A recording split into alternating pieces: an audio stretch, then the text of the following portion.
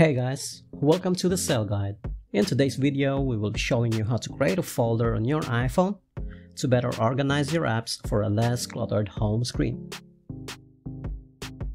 To begin, swipe to the home screen where you can find the apps you want to place inside a folder.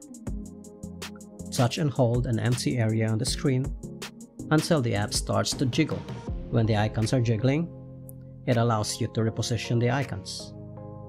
But since we're going to create a folder, just touch and drag any of the icons on top of another and release it.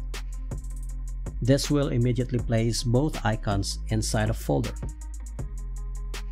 However, if you drag an icon over another icon and hold it for a couple of seconds, you will see that a new folder will be created and opened. In this mode, you can rename the folder to any category you like.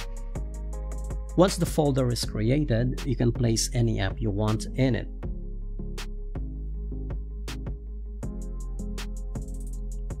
If you wish to delete a folder, however, just hold the home screen again until the icon starts to jiggle.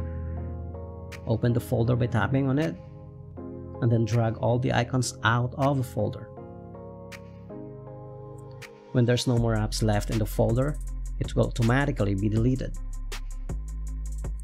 Once you've done everything you want to do, tap done at the top right corner of the screen and you may now continue using your iPhone.